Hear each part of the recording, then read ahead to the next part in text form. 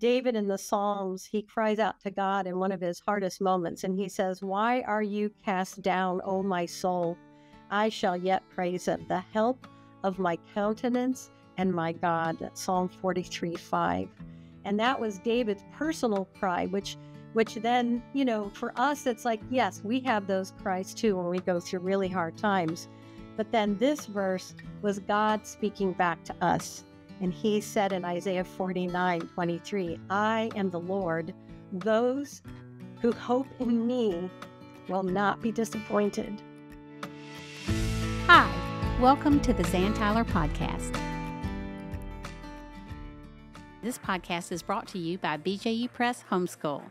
Homeschooling is an exciting adventure we take with our children. One of the most challenging parts of this journey is choosing the curriculum you want to use. BJU Press Homeschool is a curriculum you can trust. All the books, resources, and videos have been designed with you and your child in mind. Their curriculum is educationally robust and rich, taking into account that children have different learning styles, strengths, and needs. Mom, you are in charge. BJU Press Homeschool is here to come alongside and support you. Do you need help with the teaching load, or is there a subject you just don't want to teach? Their amazing video courses are available for all grades and almost every subject. BJU Press Homeschool believes that homeschooling can produce a new generation of students who know God, love their neighbors, and stand firm in their faith. For more information, go to bjupresshomeschool.com. That's bjupresshomeschool.com.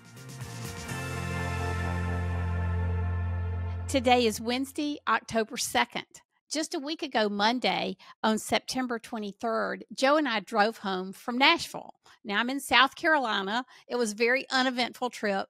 We drove, through the mountains, by Knoxville, I-40, all the way to Asheville, 26th Asheville to almost home. And it's always just a gorgeous drive. And, of course, after we got home 3 days later, Hurricane Helene hit. And it's hard to believe that all those roads we just traveled, a lot of them are gone. Whole chunks of I-40. Asheville is devastated. Even in Columbia, where I live, we had terrible repercussions from the storm. But we have seen a hurricane hit Western South Carolina and North Carolina like nothing I've ever seen. So we're going to talk about disaster relief today. Not right away, but we are going to get to that as an important part of this podcast. It's interesting because I'm right here in South Carolina. We've been watching all the coverage, and somebody asked the governor of North Carolina, "Why weren't you prepared for this?"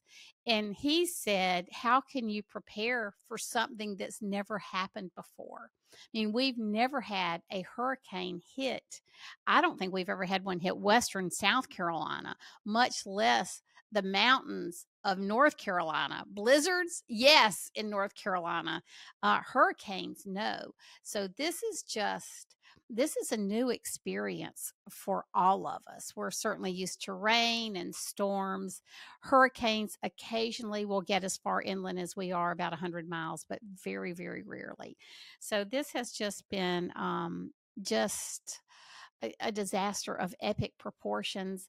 Our hearts are with you. Joe, my husband, grew up in Greenville. We both went to Furman there. We were engaged in the mountains at Lake Lure. I don't know if you've seen Lake Lure on the news, but it looks like a dump with wood and huge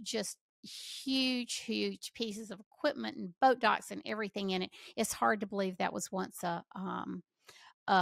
a lake. We were there just 2 years ago celebrating our 45th anniversary. And so the mountains of North Carolina hold huge significance and memories for us too. So I just want to say we are praying for you. Our sponsor of the podcast is BJU Press Homeschool. I know they were affected by a lot of the weather in Greenville, but not like you guys in North Carolina, Eastern Tennessee, and some parts of Georgia. So our prayers are with you. Our thoughts are with you. I know there are a lot of people we know involved in rescue efforts, and we will be involved as we can. So I just want you to know, as a part of this podcast, we love our listeners and our viewers, and we are praying for you as you go through all of this. So I'm going to introduce Tracy to you now. Tracy is my dear, dear friend from many years ago, and she holds a special position at HSLDA, Homeschool Legal Defense Association. She's the director of development, but she's also been involved with Homeschool HSLDA, their compassion fund, for probably 2 decades now. And so we are going to talk about what HSLDA is doing to help homeschoolers in the midst of this disaster. But just so you can appreciate the depth and breadth of Tracy's experience and her giving heart to the homeschooling community, we're going to start at the very beginning. So, Tracy, tell us a little bit about you and Chris and how y'all got involved in homeschooling. Zan, thank you so much for inviting me on your program. And I love that we go back so many years together. I do too. And that you have so many memories of Chris. So Chris and I were married in 1984. And the summer we were married, Chris had actually, as a legal intern in law school at that time, had a research project for the summer. And it was to research all case law and statutes that had anything to do with homeschooling. That's the first time we'd heard of homeschooling, really. And so by the end of that summer, he had about a 450-page document. I remember reading through that, actually. So. Yeah, and nobody had ever done that. And so he went back my last year of undergrad, that fall, his last year of law school, and he wanted to work in constitutional law. But he, when he applied to work for a Christian constitutional organization, which was then run by Mike Ferris, who was senior counsel, he saw Chris's research and he said, this guy knows more about homeschooling than I do. We need to hire him for HSLDA. We hadn't heard of HSLDA. He didn't apply. It had only been around for 2 years. But when he had done all that research that summer, we had just gotten married, so we didn't even have kids either. but we knew we loved the idea of homeschooling and that we wanted to homeschool. And so in 1985, Chris was then hired after he graduated from law school to be HSLDA's first full-time attorney. And then it was never looking back. And then the next year, 2 years later, we started having kids and just kept having them. And we homeschooled them all. So you had 7 children, one set of twins, Charity and Bethany, I think, because I remember praying for you guys as you had many problems just during the whole pregnancy part of the twins. And so what a blessing that both of them survived so well.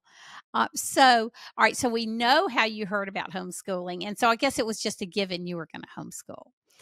And so how many years did you homeschool, Tracy, in all?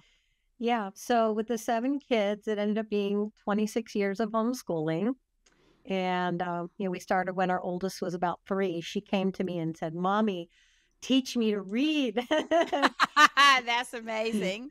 And then we started that, and then we just never stopped, so for 26 years. And my youngest is now 26. So he graduated about, 9 years ago now.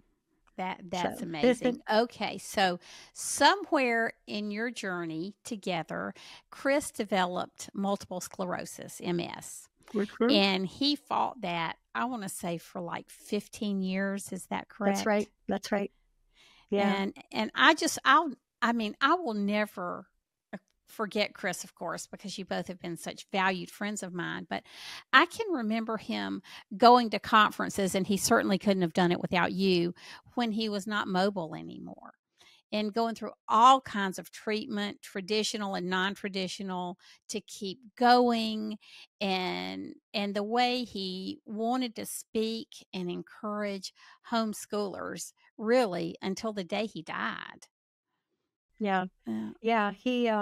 He did have MS for 15 years. The last 4 years or so were really, really difficult. And he worked right up until God called him home, because he loved encouraging homeschooling families. And, with our near loss of our twins, my own health issues and his health issues, we knew what leaning on God looked like. And we just, it's hard to homeschool when you don't have any external issues you got to deal with. Yes, that's right. It's challenging.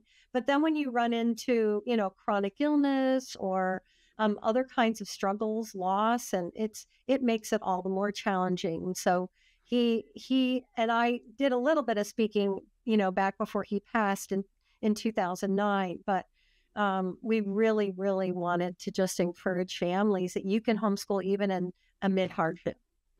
I'll never forget because even during the time of his death, we were at the National Leadership Conference. We all just got back from that in the end of September, by the way, from Nashville. That's the trip I was talking about. But Chris came to the National Leadership Conference in Colorado Springs and ended up, I think, passing away in Colorado Springs. We all got to see him. We all got to say our goodbyes. And then somebody at Focus on the Family opened up their home. And I know that's where y'all were with him in those last days of his life here, which we know that Chris is busy in heaven doing all the good things and the good work just in perfect ways. So but I know that that's really been a trauma for your family. So I want to show you this because this means so much to me. Chris, you know that verse in Hebrews that talks about even though he's dead, he still speaks? Well, that's how Chris is in my life. I don't know if you can see this. This is just a small award to other people. It was hugely significant in my life. The Chris Klicka Award, which HSLDA, Mike Ferris and Mike Smith awarded to me in 2015 at our National Leadership Conference. And it says, now I'm not sure these things are true about me, but I know they're all true about Chris. It says, your steadfast courage, devotion, dedication, and commitment to home education over the years. This is the part that gets to me almost every day. Reflect the unwavering spirit and inspirational leadership of Chris Klicka to advance homeschooling here and around the world. And so when I get tired or think I want to quit, I just think about you and Chris. I think about all you went through, especially in those last 10 years of his illness, to make sure we were all encouraged. And because these were the days when homeschoolers really needed encouragement. These weren't the easy, cool days of homeschooling. And he just played such a monumental role in continuing to encourage homeschoolers really until the day he died. And I just want to thank you for that, Tracy, because he couldn't have done that with 7 children without your untiring love and devotion and support. So, what a legacy. What a legacy. So it was a privilege. So, it's interesting to me because HSLDA was so formative in our homeschooling years in terms of keeping me out of jail on a couple of different occasions, keeping me out of court, or being with me while I was in court, filing lawsuits here to get things going legally. That was just a huge part of our lives. So when HSLDA started, I think what then was called maybe the Homeschool Compassion Program or Fund back in 2000, I want to say. It came from a donation from a friend of HSLDA who actually served on its board for many years to start helping widows who were homeschooling, widows who had lost their husbands. And I remember I sat in on the first meeting. I remember this as my anniversary date, August 20th, 2008. Chuck Hurst supplied the year for me.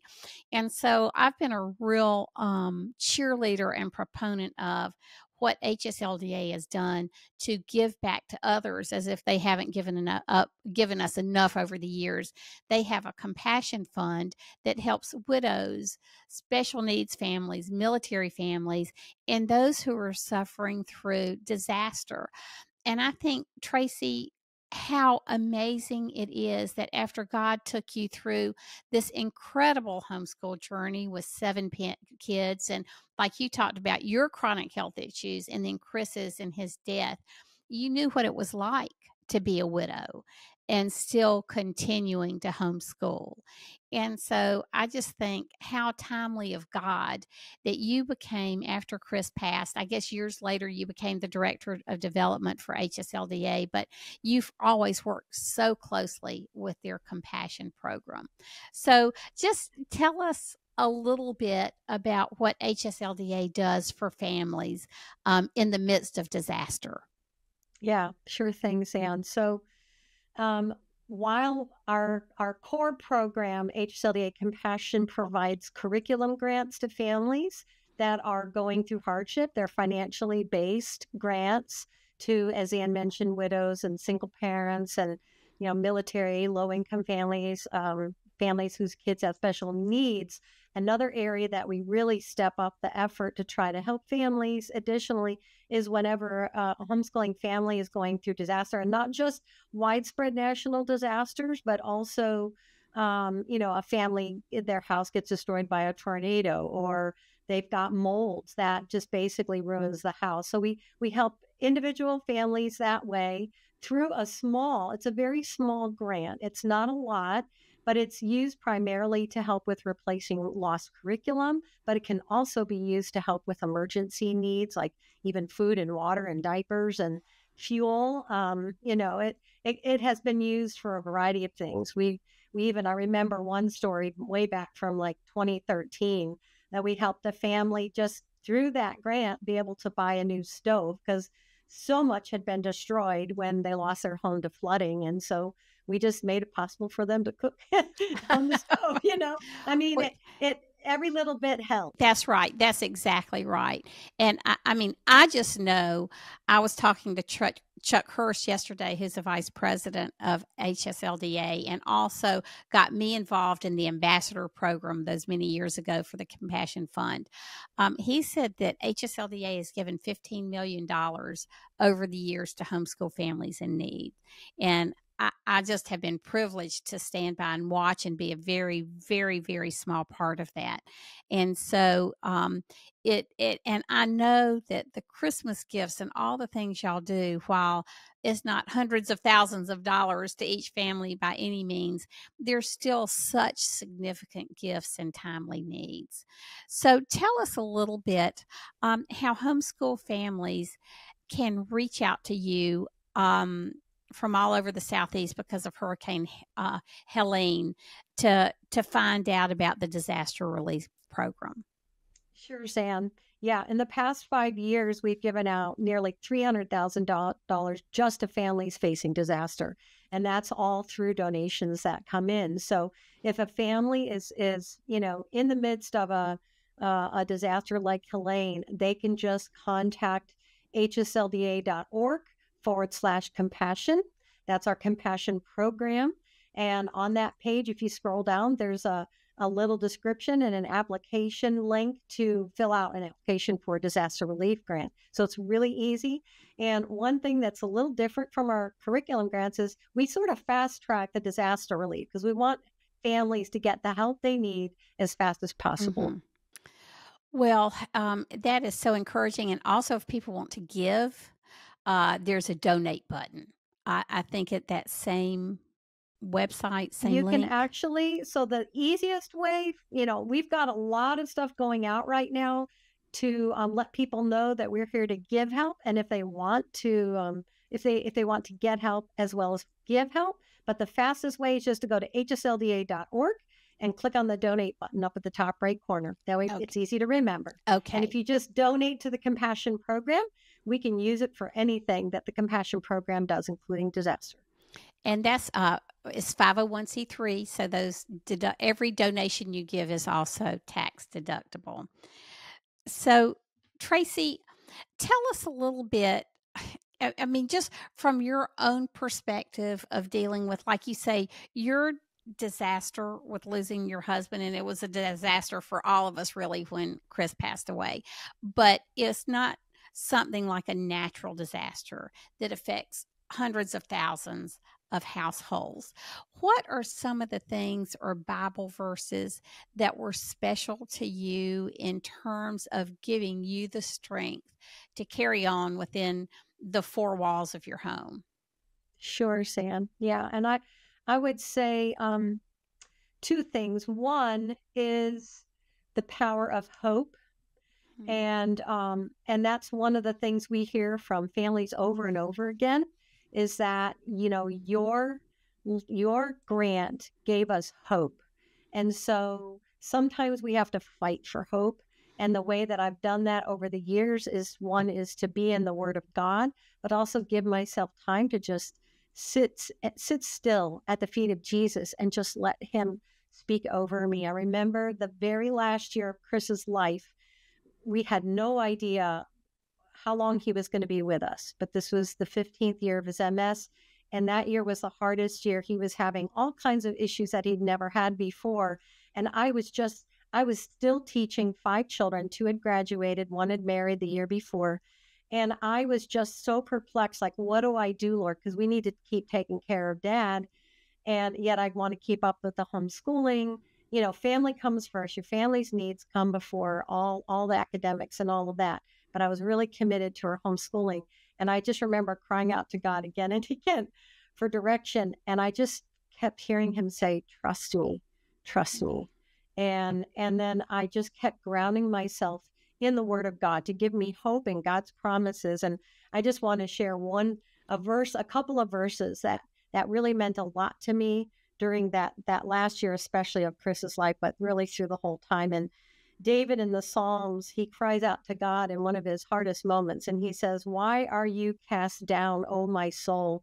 I shall yet praise him, the help of my countenance and my God. That's Psalm 43:5.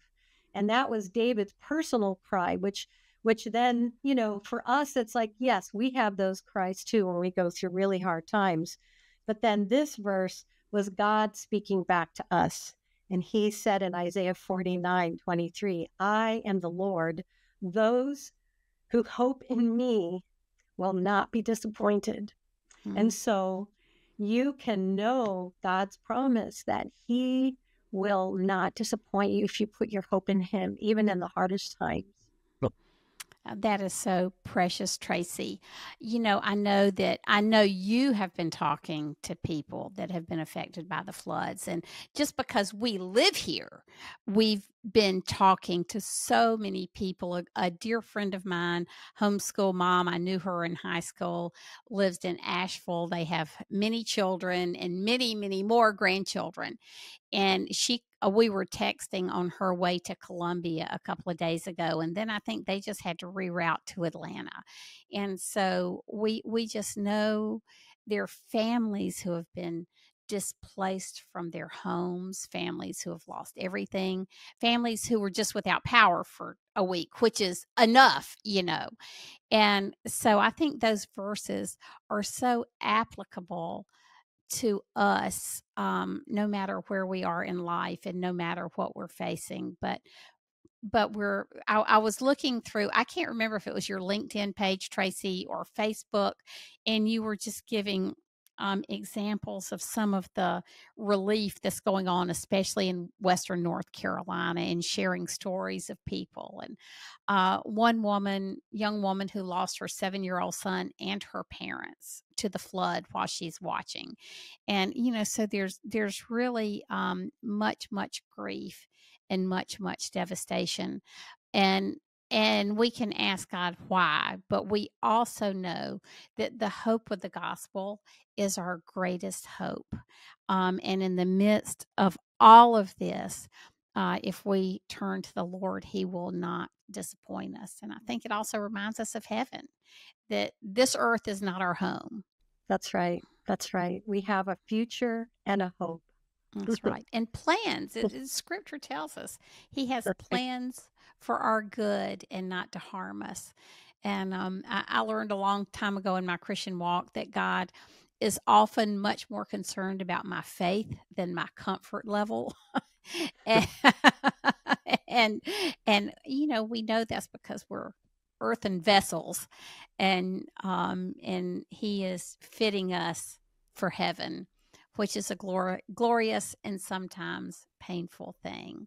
So, Tracy, how are things in Virginia? Did y'all come through this relatively unscathed? I know we had all kinds of internet problems just from all the rain that's happened. Yeah.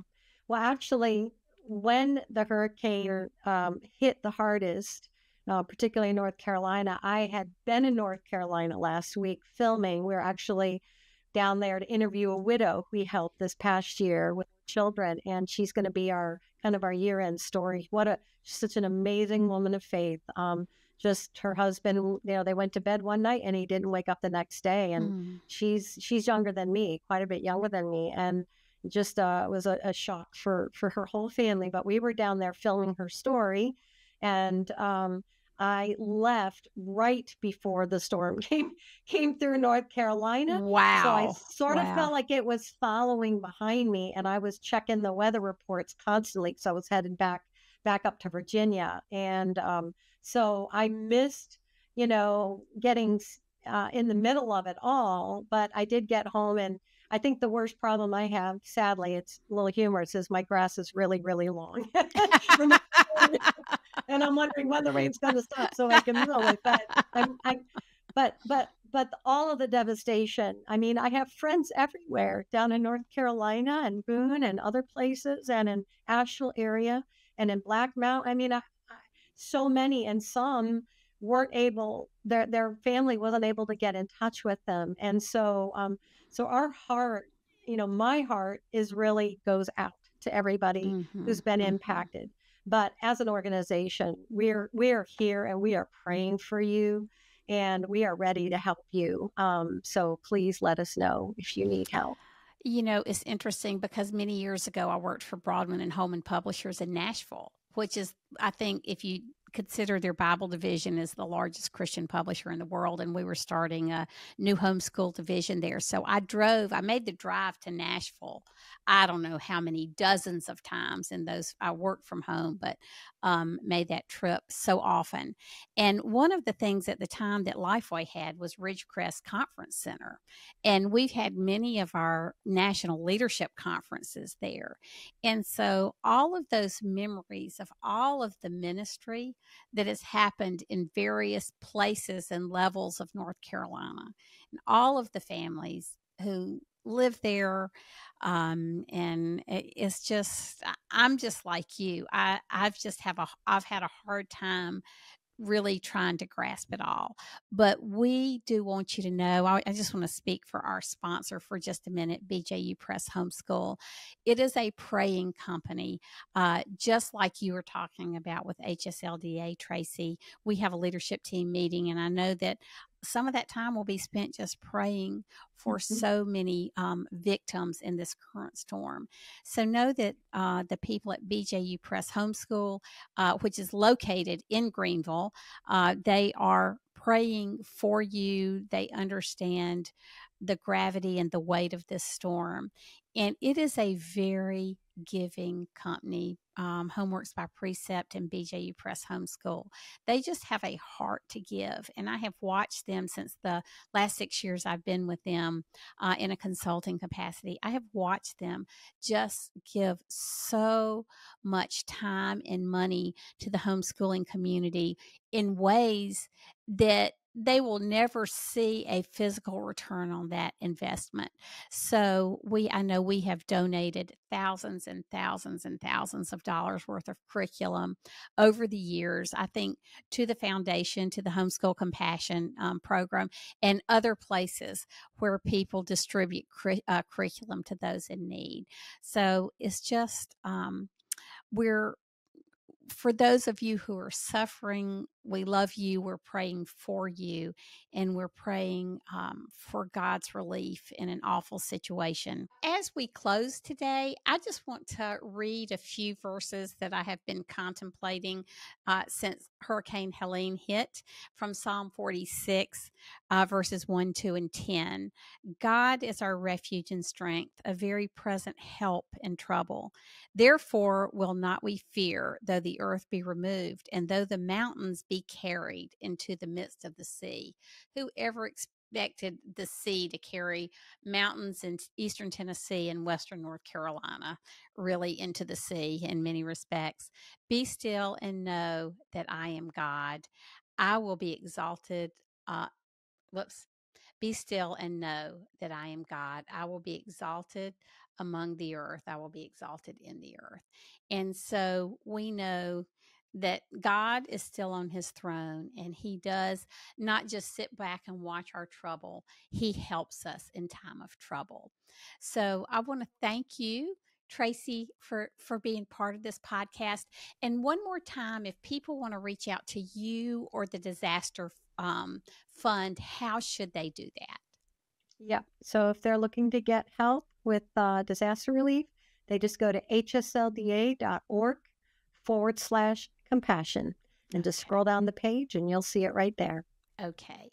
And as always, you can find me at zantyler.com and on social media. And we just want to say thank you for being with us today. Thank you for praying with us. And thank you for helping so many who are in trouble. We know that there are many, many thousands of people involved in relief. And if you're part of the disaster, know that our hearts and our thoughts and our prayers are with you. May God continue to bless us and help us here in the United States of America. And thank you.